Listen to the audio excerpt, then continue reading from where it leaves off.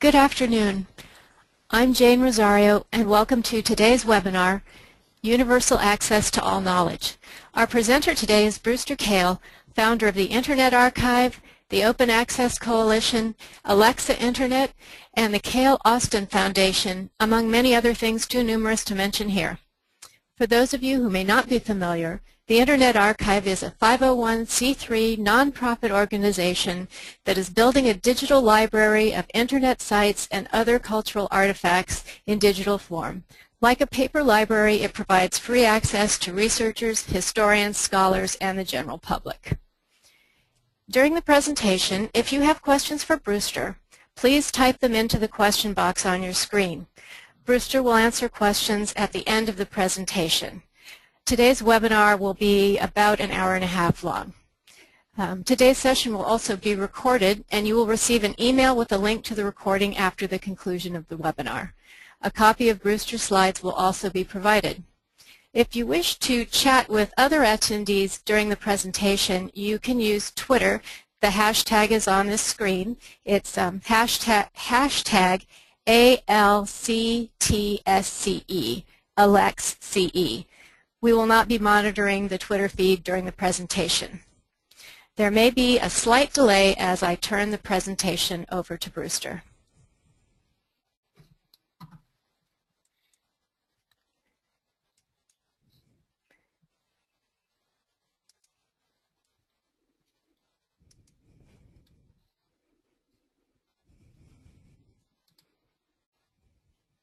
Excellent.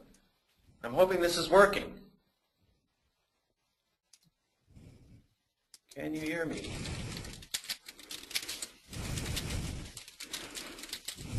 I can hear you. I'm going to assume that we're running, and thank you very much for coming. I feel like I'm living in the future. So this is a talk on how we can build universal access to all knowledge. The idea is to really try to get there. And it's now no longer a kind of a dream. I think we all are in the process of building this. And there's a lot of open issues about costs and what institutions should do, legal issues that are going on, and the like. So it's a exciting but a little complicated and a little scary time for us all. I think both the good and the bad news is that people already expect that it's happened. When I talk to people, they say, oh, isn't the Library of Congress already online? And the answer is, well, no. In fact, most of what humans have written, and I'd say even the best we have to offer, is not online yet. So we, as the librarians of the world, and especially right now, our responsibility is to try to get there. So what I thought I'd do is go over basically, so how are we doing towards this goal sort of globally, and also some of the projects illustrating through the Internet Archives projects that we're working with between 500 and 1,000 libraries directly to try to achieve this. And I'm hoping out of this that you're inspired to do something more or differently, or work with the Internet Archive, or somehow try to all of us help get there. The way that I thought I'd try to do this is to sort of give an idea of who we are and some of the experiences cost-wise, legally, and institutionally towards trying to get there. We're a nonprofit library located in San Francisco, about 150 people, mostly funded by working with libraries to digitize either the web or books, and now movies as well. We see ourselves within the tradition of libraries, like the Boston Public Library carved above its door. I love when people carve in stone, because they really want people to think it for a long, long time. And they carve free to all. And I think that's the role in society that we play, and we have to make sure that we play it well in the digital future. So then how are we doing towards this? If we take the different media types, books, music, video, software, I'll go through each one of these and then give an idea of what can you do with preservation of these materials once they're digital. So if we want to put all books online, then the question is sort of, well, how many are there? The Library of Congress reports they've got about 28 million books. And if you take a Yale, a Princeton, or a Boston Public Library, it's maybe a 10 million book sort of collection. So 10 million books, and I'd say we're more or less there. If we want, there's always more to do, but a 10 million book library would give every person around the world access to the great libraries of the world. And if we take a book and put it into Microsoft Word type format, it's about a megabyte. So megabyte, there are 28 million megabytes. It goes megabyte, gigabyte, terabyte. So it would be 28 terabytes. And you can buy 4 terabyte hard drives now at Best Buy. So for 7 hard drives, you could have all of the words in the Library of Congress. So it's starting to feel kind of doable. There are all sorts of issues to get between here and there. But technologically, the idea of having that on spinning disks and being able to make that accessible to anybody around the world is within our grasp. People are starting to get used to having beautiful books online.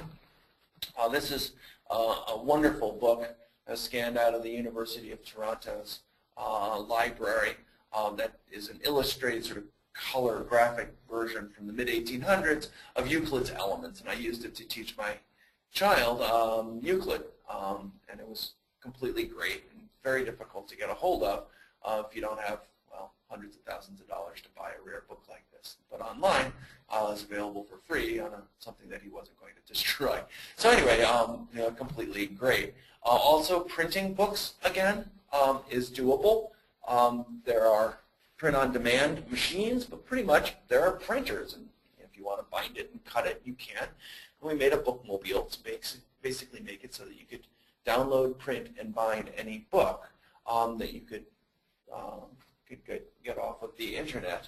And it costs about $1 or a couple dollars a book in terms of parts cost. That doesn't count labor. But it's cheap to go and even make books available to people that don't have screens. So we've done this now in a few different places. There are a couple in India. There are a couple in Egypt that are, excuse me, one in Egypt. This is the opening day at the Library of Alexandria. And here's an engineer working with a kid. And this is the kid's first book that he ever owned. So the idea of being able to print and bind and hand out books, we think is a terrific idea. We even made it work in rural Uganda. What we found is that the technology for distributing information was actually doing pretty well. What we needed to do is try to get the right books. And this has turned out to be a bit more of a thorny problem. So there's going and digitizing older books, but then there's also how are we going to acquire newer books in such a way that we can do with them as we want, as opposed to being wrapped in systems that really make things really very difficult to use. So there's some new print-on-demand technologies. This is the electronic book making machine from on-demand books. That's sort of this amazing Rube Goldberg machine that prints and binds books. But I really like these screens that are starting to become much more ubiquitous. This is the 1 laptop per child, and we reformatted our books to make sure that they would work for those. And there are basically 2 million, excuse me, I think 2 million of these in kids' hands in developing countries. So if we can make our books available, then in sort of common ways and in ways that they can find them, then there may be a much larger audience for books that might have a very limited audience in our physical libraries. These new tablet things are starting to look really, really good. So even scanned books, you don't have to go and necessarily put them into machine-readable form. They don't have to be like Microsoft Word. They can be digitized books, and they look beautiful on these screens. So all of that is turning out to be pretty good. There's now proliferation, and we're finding that maintenance of our digital files is taking a lot of our time to make sure that the books are in, you know, if Amazon wants it in a different format, and now Apple wants it in yet a different format. In the lower right-hand corner, there's a talking machine for the blind and dyslexic, so that you can download a book and make it, and it will talk to you a little bit like this. But one of the advantages is you can speed it up, and a lot of people like to be able to read things sped up. There also, we can make all books available, all the way to the current day, Harry Potter and all, to those that are blind or dyslexic. So we've done this with all of the books that we've digitized, and when we've done that, we multiplied the number of books available to that community by a factor of 5 or 10 when we made that available. There are now about 500,000 modern books to add to the 2 million older books that are now available to the blind and dyslexic. And the blind and dyslexic, in many ways, have the best digital library ever made, or it's at least accessible to them and not to the general public, which I think is, in some sense, kind of good social justice. And that's because there's a particular law that allows it, so we've made it available for free. But there's some amount of going and taking our text and making it available in these different ways. Then how do you get things online? Well, it's non-trivial to do it well. This is a guy at the Library of Alexandria in Egypt scanning books with an older technology that's sort of black and white scanning. And you can scan pretty fast on that. But we found that if we tried robots, we tried doing different things. We ended up designing a book scanner ourselves with 2 professional-grade digital cameras, and we raise and lower glass to flatten the page. But it's non-destructive. It doesn't harm the book at all. It doesn't even open the book all the way flat. So it tries to get as good an image of the pages as possible, and then we process them from there. It takes about an hour, full, all told, including all the cataloging and QA and all of the whole shebang about digitizing a book. It's about 10 cents a page, all told. So it's about $30 a book, or about the cost of buying a book, to be able to digitize a book, and then you can make it as available as you're legally allowed. I'll go back to sort of what we can do with modern books in a minute. This is what a scanning center at the Internet Archive looks like. This is the one in San Francisco. And we operate 32 scanning centers in 8 countries. There are other scanning, we try to scan things kind of close to where they are, so we don't end up sending things to other countries and that type of thing, because things can get lost. And basically you can get, basically you handle your own books is what we've been trying to deal with. And at this 10 cents a page, we can do it in the United States, Canada, Europe, and the like. And most of the cost goes to labor. We're also digitizing other types of things at this point. I'm really excited about this project. It's Balinese. The Balinese, I've been asking different heads of state and the like, and cultural ministers, can we digitize everything ever written in your language and make it available on the internet? And the answer has been no from Greece and Iceland, and they're just not ready for it. But the Balinese said, great, yes, let's do it. So we've now finished a project to digitize all the works written in Balinese. And the way that they write is on palm leaves. And these palm leaves, these manuscripts, are held in a few of the libraries on Bali. And these are 2 professors that are going and cleaning and so they're preserving the actual Balinese lontar.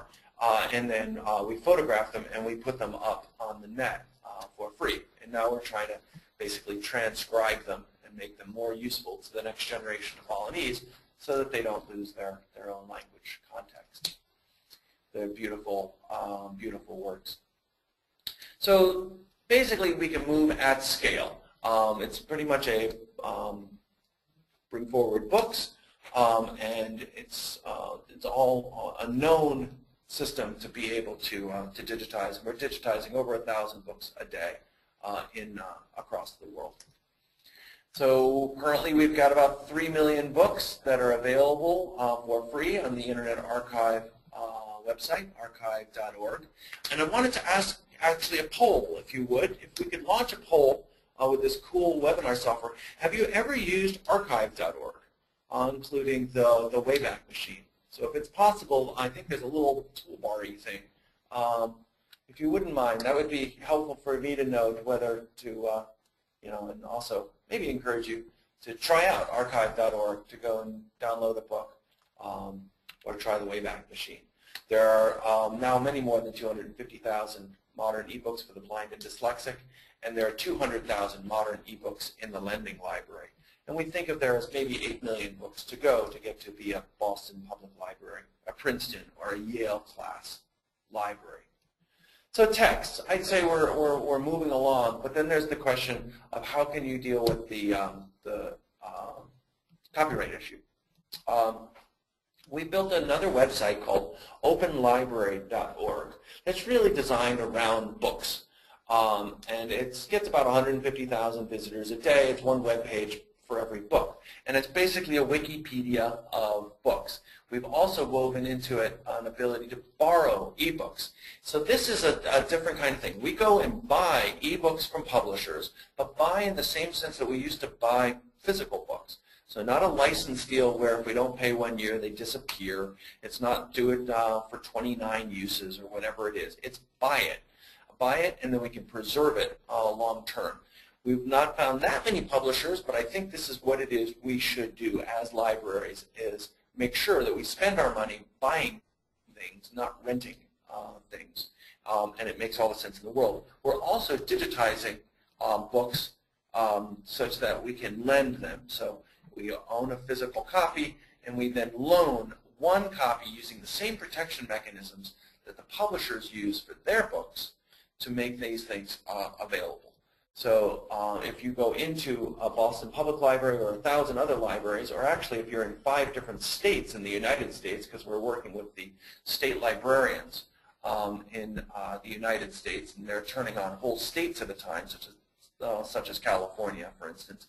If anybody in California goes and tries to borrow a book, they can borrow any of 200,000 books. And everybody that's outside of those states or outside of those libraries or can get to, I think, 10,000, 20,000 books. So if you go into one of these libraries, you can get more books, and we very much encourage you to join this system. It's free, and I'll say a little bit of how to do that. If you want to borrow a book, then you can select the book and say, oh, I really want HTML for web designers, but oh, it's already been checked out. So you might want to put it on your list and say, gosh, I want to add to my list to be able to go back to get that book. But let's go to a less popular book. Here's a book that was from the Boston Public Library. So this is a book that they have that's from 1994 that we digitized at the Boston Public Library, and they're lending it out. So this is a modern book. They didn't get permission, but they have a physical copy, and they've digitized this, and they're lending it one person at a time. And it comes from the Boston Public Library. You can say whether I want to read it in a browser or download a PDF. One of those funny PDFs like Overdrive does that explodes after 2 weeks and are kind of clunky. We suggest the read in a browser. If you read it in a browser, then it says, gosh, it came from this library, and this has been going on for several years. And it's been all working, no complaints, and scaling up. So now here I've borrowed a couple different books, and you can then check them out, or they basically automatically get checked back in after 2 weeks with no lending fees.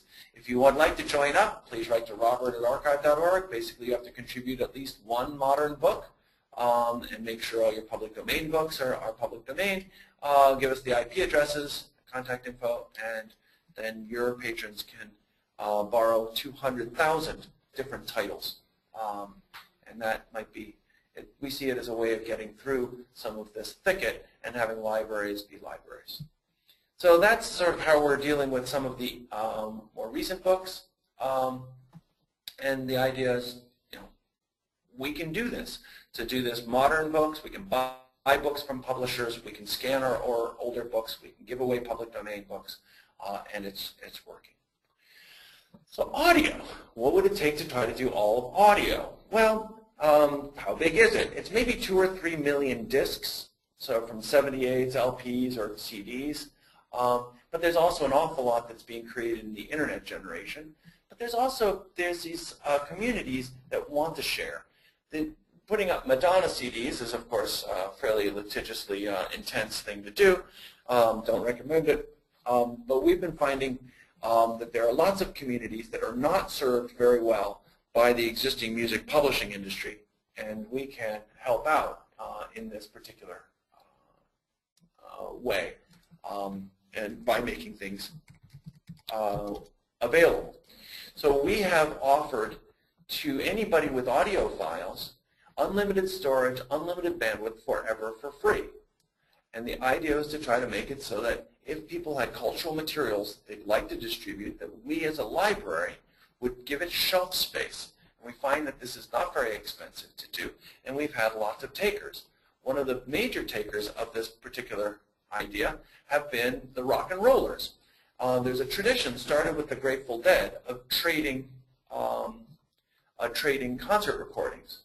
So it's a mechanism of going and making things available as long as nobody makes any money. So the Grateful Dead started this, and lots of bands copied it. And we now have over 1 million recordings total, and we have 100,000 concert recordings, and we have everything the Grateful Dead ever did, about 4,000 or 5,000 bands. So I'd say this all around, this whole thing is working. And we as libraries can play a role for the ad hoc librarians and ad hoc archivists that have collections, that want to bring them forward and make them available. And by our being nonprofit, it helps a great deal towards having people not feel like they're being taken advantage of. So the Grateful Dead doesn't object, so all these other bands don't object, and because we're not making money off of them. And so I'd say that there's more opportunities here for us to reach out to our communities and offer hosting. If we want to go back and digitize, and we've started to do digitization of these, if there are sort of records and LPs, CDs, and 78 RPM records, there may be 2 or 3 million of them. They cost between $10 and $20 a piece, depends on all the metadata issues mostly, to go and put online. But that's $20 or $30 million, and we basically have the world's recorded sound on disk, which I think is a real bargain. We're not very far through this. We're starting to work with different communities that have already digitized CDs and LPs, and we've done some of the tests to figure out how hard it is. But mostly we're dealing with internet music, and we now have 1 million recordings.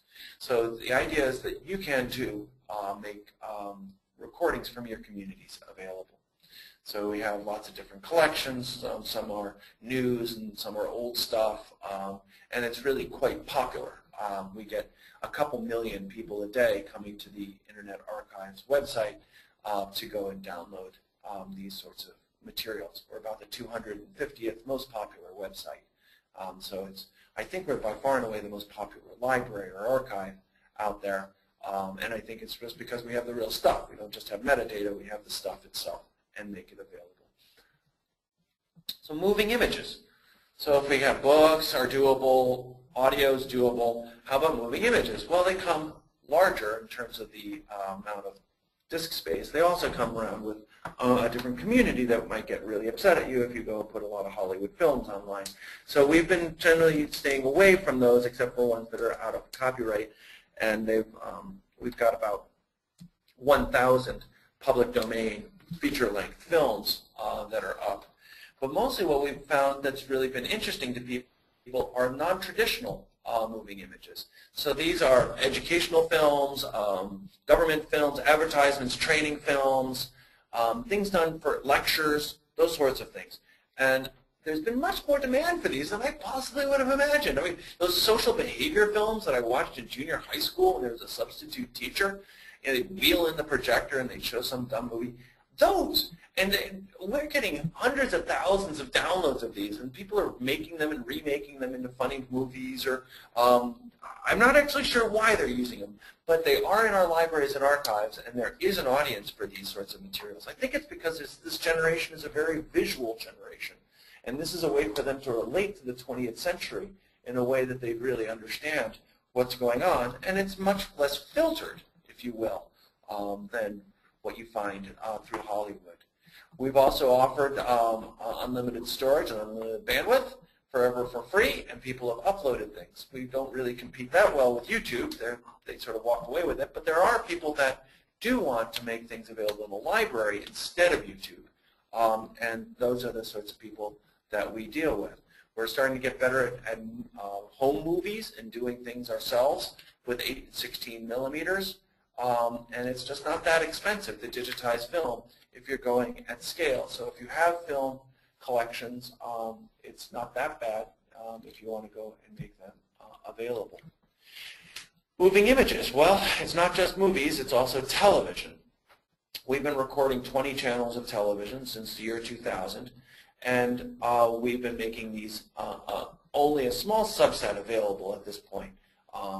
We made September 11th collection available on October 11, 2001. It's just before YouTube, and it didn't cause any real complaints from people. In fact, even the broadcasters were thrilled with it, and we've now gotten donations of September 11th from the New York affiliate of Fox. So there's seeing that this is actually not a problem, this is a benefit, but we didn't go back and try to ask permission. If you go to archive.org/911, there's, I think, a beautiful interface that allows you to browse 1 week's of television and be able to see short snippets of it. There's also other more deep research tools, but we think this is a beautiful interface to large amounts of television. We're trying to get television news up that's such that it's searchable. We hope to do that fairly soon. So even television is doable. If you have video, then it's on the order of $25 per video hour to digitize. We have 500,000 videos on the archive. We have millions of hours of television, and lots of people upload things. So even if you're talking moving images, it is doable to have all of the movies and television in our collections in such a way that people can have access to them to be able to do research and educational use. And this, I think, is something that we as librarians really need to move into very, very quickly and decisively. Otherwise, we will miss out on a generation that's really expecting moving images. So we have lots of different collections, and you can go and host your things on the Internet Archive as well if you'd like. You can put them up on the Internet Archive until you have a repository, and then you can go and make copies back into your repositories, or just use the Internet Archive as your repository. All of this is available for free. Well, sometimes we get some attention that we're not looking for. So the FBI gave us this national security letter. These are one of these Patriot Act things that have a gag. So they basically ask information from you, and they demand that you never tell anybody that they've even asked for it. We think this is a dreadful system, and so they demanded some information from us about a patron, a user of the Internet Archive. And we looked to the library community as to sort of what do they do about protecting their patrons, and of course there's a long tradition of protecting our patrons from government intrusion. So we talked to our lawyers at the Electronic Frontier Foundation. They said the only thing you can do to push back, there's no court order remedy, whatever, you have to sue the United States government. So we sued the United States government, and we won. So we've now basically redacted the who it is exactly that asked for it and what who they asked about, but we published a cookbook of what it is that we did and how we responded to this, so that hopefully if any of you guys are in the same situation, you can go and search the web, find these things to go and find out how did it go for us, who did we talk to. And it was interesting that the FBI really didn't need the information very much at all. They just wanted to get out of the lawsuit as quickly as possible, so that basically they wouldn't be a court challenge of their basic law itself. There was a court challenge going through the courts based on an ACLU suit, so we just wanted to produce a cookbook. So acting like a library does work, even in this digital age. Software. So books, music, video. Software. Well, there are only probably 50,000 titles during the packaged software era, and we're being slow on the uptake there. So there's real room. Mostly this is being done by the hacker community, people that are really interested in keeping video games going. And we're looking to try to work with those guys. But also, I think in general, we libraries are the establishment. We should work with those guys and make it so that they feel comfortable that they're doing good work. Right now they're feeling quite threatened with lawsuits or the like. So they're really doing first-rate librarianship in our view. So software is doable, but we haven't really gotten there. What we're probably best known for is collecting the World Wide Web. We've archived the World Wide Web about a snapshot of every website and every web page on every website. And we try to do this every 2 months, and we've been doing it since 1996. This is what Yahoo looked like in 1996, and the idea was to be able to search, see the web as it was, click around. It's not functional, like it doesn't have search engines for back then, but it does have, you can click around and see the web as it was. It's sort of an out-of-print web page service. We launched this in 2001, and it's been going along fine ever since. We basically take things out that people don't want to have in the Wayback Machine, and that's the way that we've sort of dealt with the bias of some things not really being designed to last forever or people being upset, but it keeps the whole service running, and it's been going on for over a decade now. And it gets about 500,000 people a day using the service, which is much more than we thought.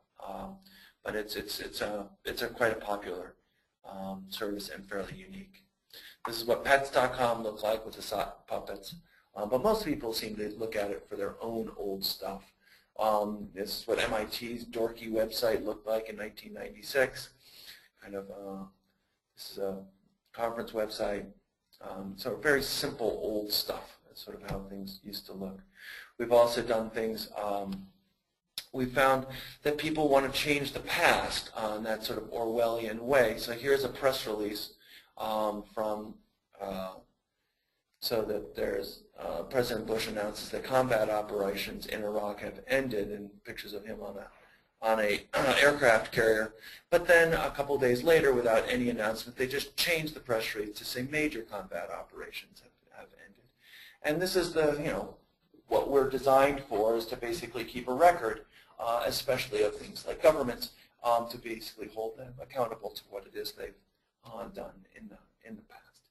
So changing of press releases is kind of an obvious Orwellian thing to do, but there's more subtle things that people do. But so having an out-of-print web pages service seems like it makes sense. We have an archive it tool. It's a subscription-based service. We work with a couple hundred libraries now, and they're building curated collections where librarians are going and selecting the sites and the periods that they should be collected and making them into searchable collections. And this is a really good back and forth, and it's a paid subscription service that might be useful in your setting. We jump into things like the tsunami, and then we've gone and donated those back to the National Diet Library of Japan. They didn't feel that they could actually do the archiving themselves, so we worked with them as well as lots of others to go and do this. Okay, so that's books, music, video, software, web pages. The idea that you could collect it all, doable. It is within our grasp to go and digitize these things and make them available. Well, what about archives, things that are not published? We're starting to work more and more on these personal digital archives, or digitizing other people's libraries and making them available. This is still a new area. It's all pretty simple gear, digital cameras, and workflow to try to do this. You guys can do this as well, or you can have us do it. But I'd say it's a good area to go and jump into now, as people are starting to become aware that these hosting sites don't work very well. Having your stuff in the cloud is only alive for as long as the website owner wants it to be alive, and that's usually measured in years, maybe decades, but not longer. So we're looking to do more personal digital archives of things that people put on other sites, and that's a sort of a forward wave of sort of this whole area of building digital libraries. So that's the collecting area. Then the question is, now that you have a pile of this stuff, what do you do with it? How do you go preserve both the digital and the physical materials that you might have in your collections? And it's getting expensive, and there's more and more physical materials, not just digital materials. How do you do it? Well, if we're trying to set ourselves up to build the Library of Alexandria version 2, let's learn from the Library of Alexandria version 1, which was a library that was probably best known for not being here anymore, for basic burning or basically dissipating, if you will. So what's the lesson for us out of that is make copies. So we've made a copy of our web collection as of 2002, and this was 10 years ago, that we donated a copy to the new Library of Alexandria, and they've been able to keep it up to date on some of the collections. Also in Amsterdam, there's a partial collection under a nonprofit there. So the idea is to have these different collections in different parts of the world, such that as iron curtains go up and down or whatever, because basically what happens to the libraries is they're burned, and they're burned by governments. The Library of Congress is already burned once. It was by the British. So it will happen to all of our libraries. It will happen to the Internet Archive. So let's design for it. And so this is kind of our idea. This is what the Internet Archive server looked like in 2008. 2009, we put in a shipping container.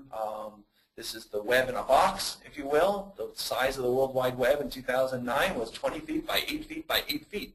So it's a manageable size, and it was actually the running service of the Wayback Machine. This is what our newest machines look like in a building we bought in San Francisco. And so it's the next level for us.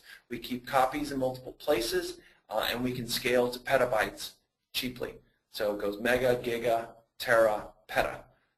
So we're now at around 9 petabytes of total data for the Internet Archive. So archiving your digital collections. If you've got digital materials, in the upper left of the archive.org, there's a little button to go and to click, and that's a way to go and upload your own things to the Internet Archive. Actually, are there results of the poll? Let's see, 64% voted. That's terrific. So, 86% voted yes that they've used archive.org. That's terrific. How about the second poll, which is, have you used Open Library? And specifically, have you used it to borrow a book? So if you wouldn't mind, please say yes or no. And again, it's sort of a nudge towards, hey, try this thing out. It's not that hard to try out. But if you want help in archiving any of these things, we can help with it. If it takes a lot of labor, which is what it is that costs us a bunch, we'll have to figure out how to offset those costs somehow or another. But we'd love to work with you. We're also archiving physical materials now. We've figured out how to do it very densely. Off-site repositories were just too expensive for us for the set number of books that we want to deal with. We're now over 500,000 books that are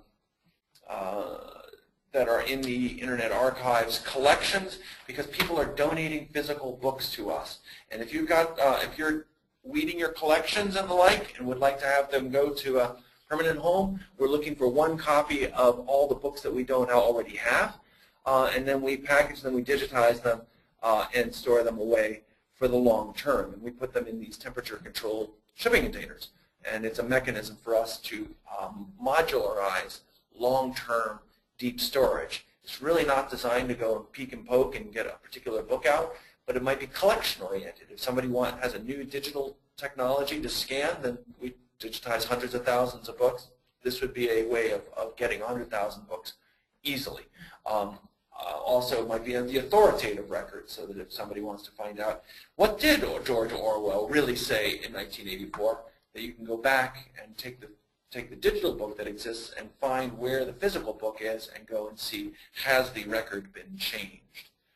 So this would be another way to do this. Our biggest ebook opportunities for us going forward, we think social reading where other people can see what you're reading and communicate with the community that you want to about what it is you're reading and annotations.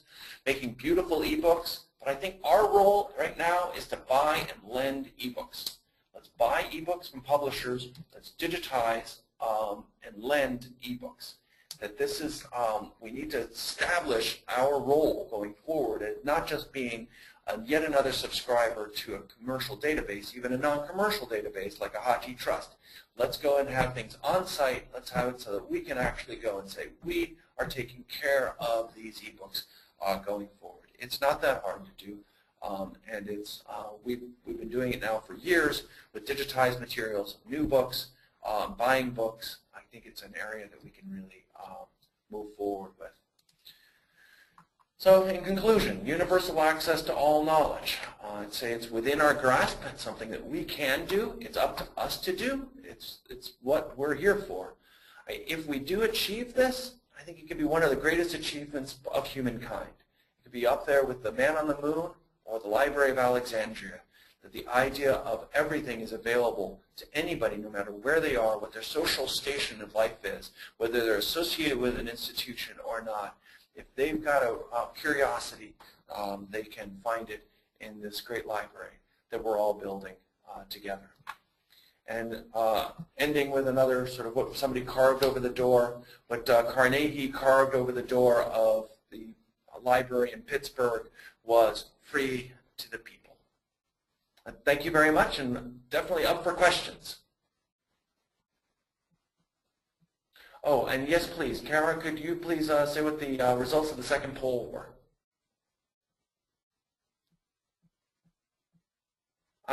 So 79% said no, they hadn't tried Open Library, or at least not the borrowing thing. So please do. Pretty slick.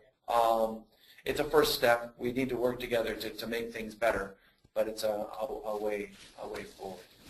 So very much would like to take any questions at all. Okay, it looks like we're still waiting for folks to type in some questions.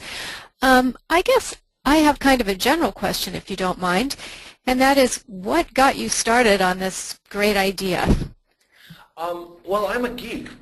Went to MIT, and there's the question of what do you do with a technology background? And one was protecting people's privacy, but I couldn't figure out how to do that well enough with the technology of 1980. So the idea of going and making the Library of Alexandria version 2 seemed like a good idea. And I've just never had another idea since. And it's been really fun. It's been interesting to deal with sort of the cultural institutions, the technology issues. I had no idea there would be so much in the law area that I'd have to sort of learn and figure out and try to figure out how to navigate.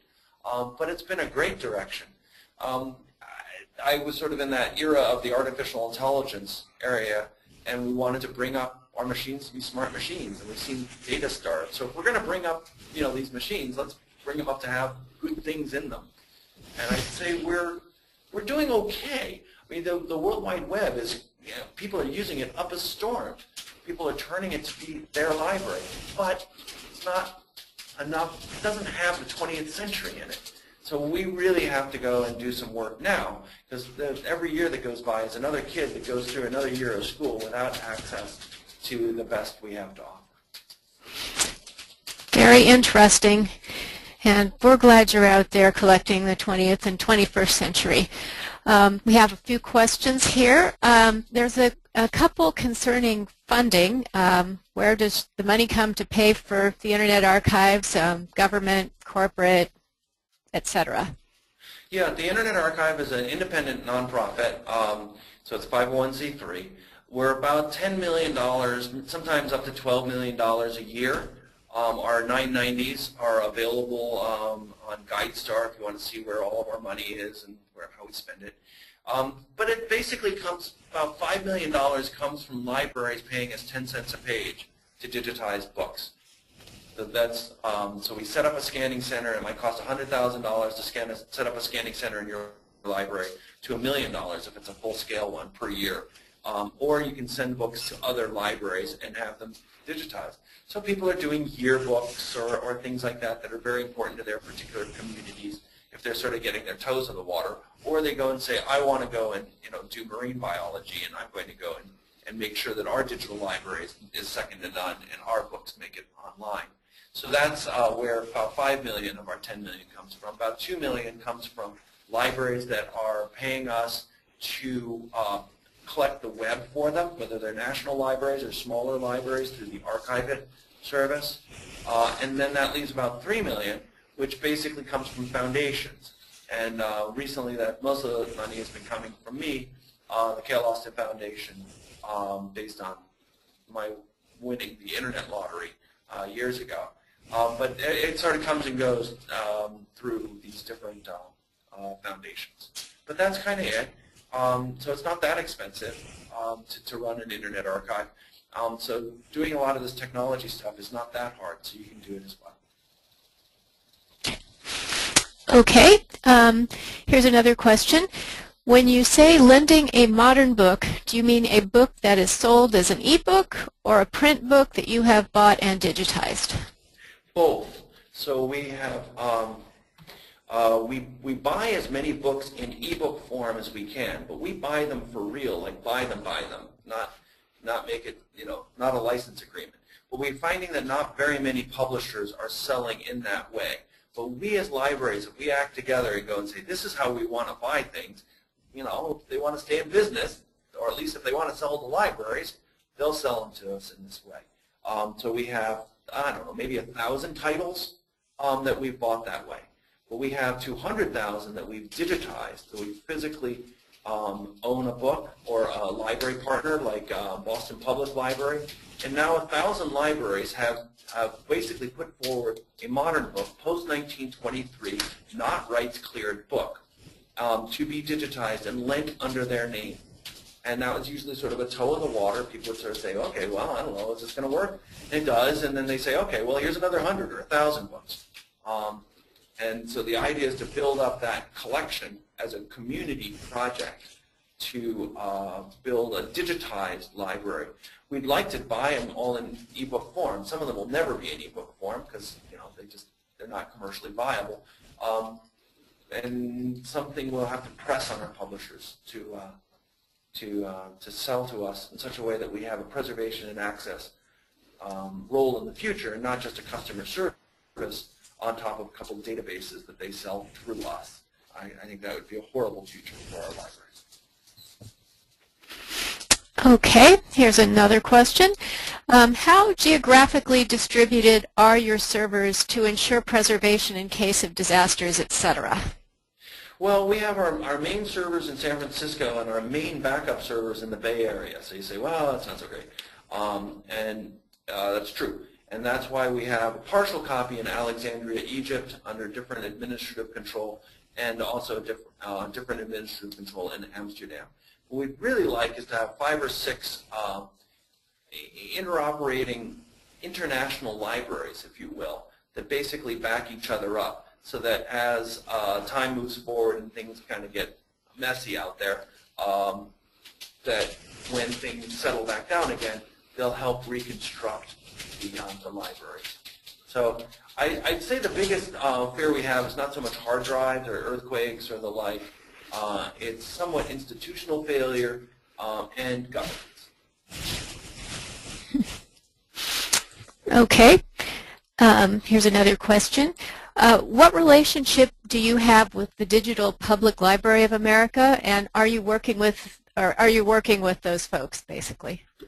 I'm on the steering committee of the sort of setup steering committee. They're about to change things around, and we'll all be gone, and they've got some money to go and hire an exec director.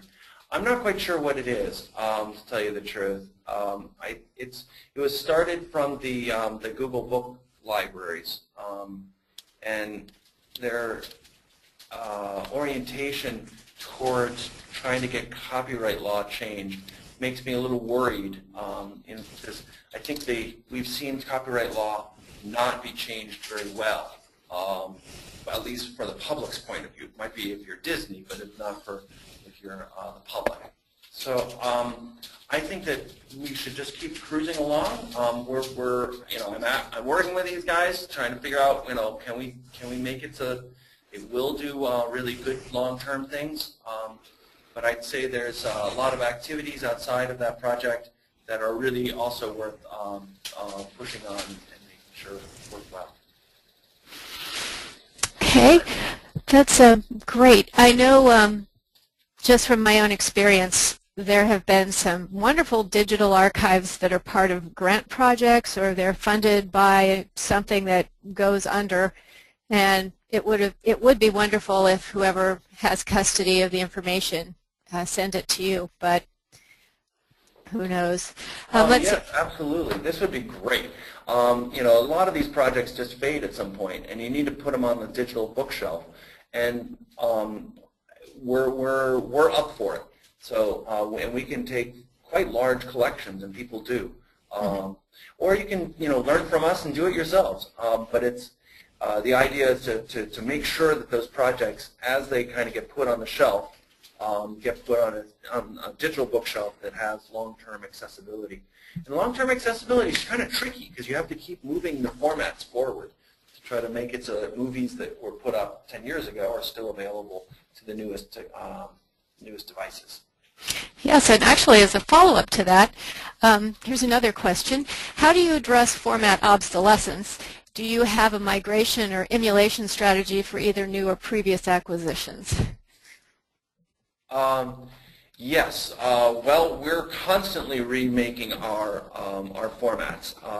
We try to keep things the original archive format, of course, but then we have to continue to move things forward. Like movies have been the one that really hasn't settled down. When we started, we used MPEG-2, but nobody could view those. We tried DivX, which was sort of a funky format, and then there was let's see, the next one was MPEG-1 and then MPEG-4, but it was a different old MPEG-4. Then there was Flash during the YouTube era. Then there's MPEG-4 again, and then there's MPEG-4 again. Anyway, so we use our cluster of computers to go back over and reprocess these all the time. Our television collection is right now going to run for several months to go and produce MPEG-4 versions. So so our approach is to just continue migrating along. We'd like to see other people go and download and keep copies in other places. We're making that easier using the BitTorrent technology, but also through basically automated HTTP downloads. And people are doing this. And so people can take their particular collections that they want to make sure are preserved and hold them on their own hard drives, or put them in their own cloud provider if they trust those. Great. Here's another question. Do you do any work with open access materials? Most of the materials we have are open access materials, in the sense that they're either Creative Commons licensed or out of copyright. We work with, maybe that's talking about educational materials, open access educational materials, and we work with some of those communities. And we just basically are a dumping ground, our storage ground. I mean, the Internet Archive, it's not an easiest to navigate website.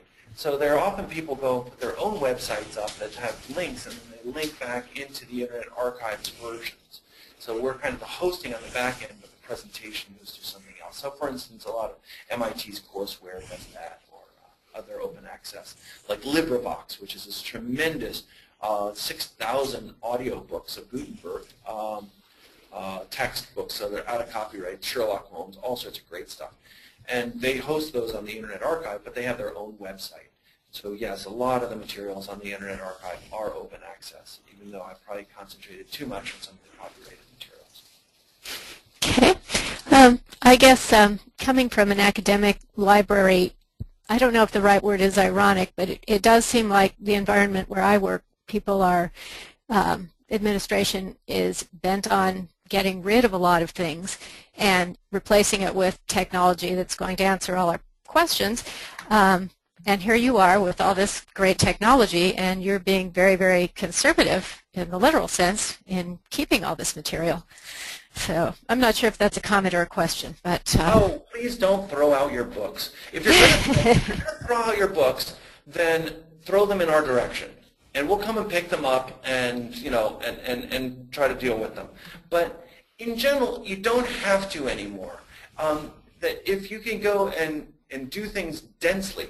One of the big costs of even these so having things on your shelves in your libraries is very expensive, and there's only a certain amount of space, and there's always more books, so you're going to have to keep weeding. But what do you do with them when you weed? Well, there have been these offsite repositories, but they're still extremely expensive. But they're trying to make it so that you can retrieve something within a certain amount of time.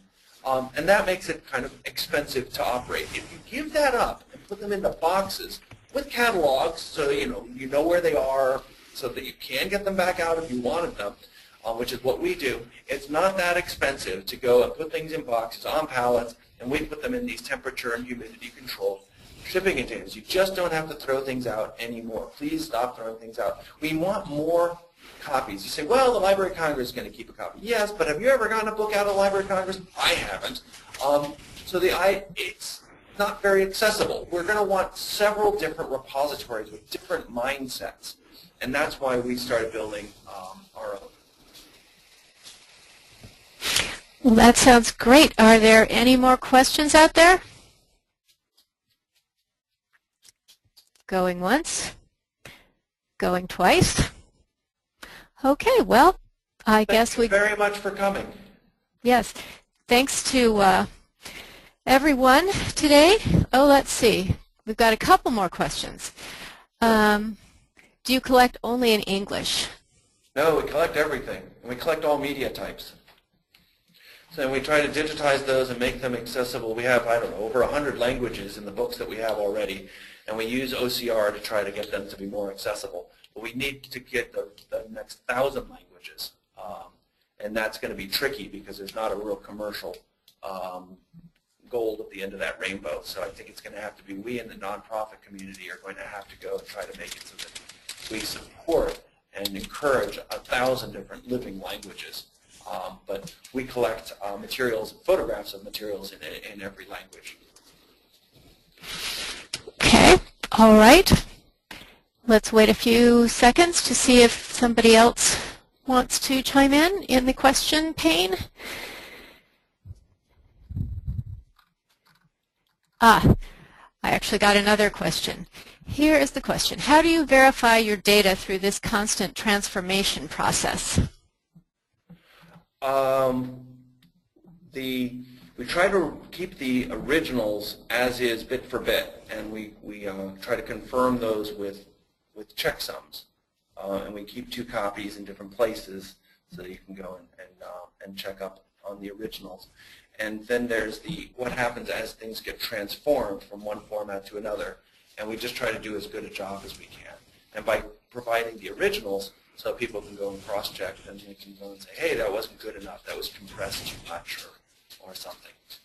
So there's the idea of malicious changing, which we haven't seen a lot of, we don't think, and we try to verify against technological changes based on checksums.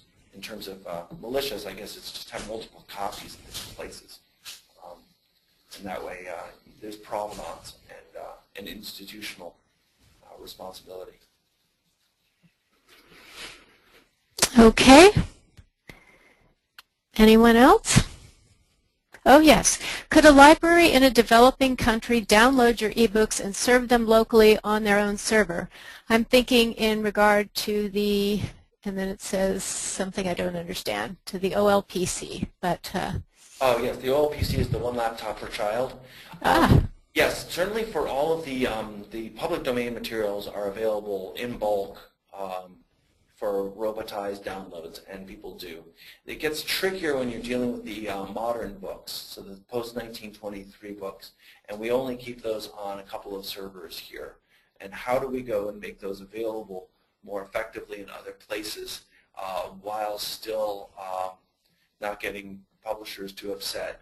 I'd say we're still in early days, so we don't have as many copies or ability to do that kind of thing as easily as we'd like. Of course, all the open access materials that are being developed for developing world, or in the United States, which is feeling more and more like a developing world, are all available in bulk and downloadable and copyable. okay. Got to thank you for that. Let's see. Anybody else out there?